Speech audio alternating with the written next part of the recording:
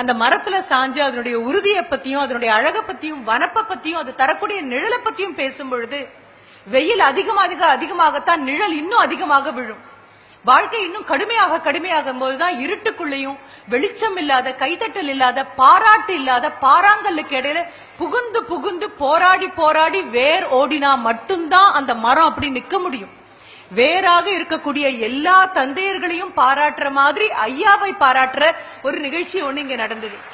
உண்மையாகவே அப்பாவோட இன்னைக்கு காலையில சண்டை போட்டுட்டு வந்த குழந்தைங்களாக இருக்கலாம்.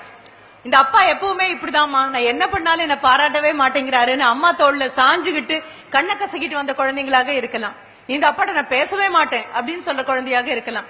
இரவு நேரத்துல காலையில கடிந்து கொண்டு போன அப்பா மாலையில் பொழுது சாஞ்சாச்சு, நாம தூங்கிட்டோம், தூங்காம தூங்குற மாதிரி நடிச்சிட்டு இருக்கும் போது என்ன பண்ணா, சாப்பிட்டானா அப்படின்னு அம்மாட்ட வந்து கேட்கும் போது உங்களை பத்தி ரொம்ப கோபமா திரும்பி படுத்துட்டு இருக்கான்.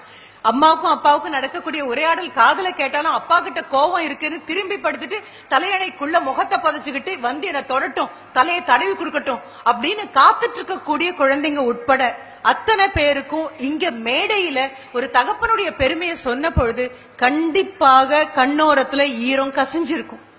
என்ன காரணம் அப்படின்னா, கொண்டாடப்படாம நீங்களும் நானும் கொண்டாடணும்னு காத்து நிக்காம அம்மா மாதிரி என்னுடைய குழந்தைன்னு 10 மாசம் சுமந்து பெற்ற கணக்கு மீண்டும் மீண்டும் சொல்லாம தோள்லையும் மனதிலையும் கனவுலையும் தூக்கி நடக்கக்கூடிய இறைவனின் ஒரு உருவம் ஒண்ணு இருக்கும் அப்படின்னு சொன்னா எல்லார் வீட்லயும் உலவிட்டு இருக்கக்கூடிய நெடுந்தூணாக அஸ்திவாகமாக இருக்கக்கூடிய தந்தை தான்.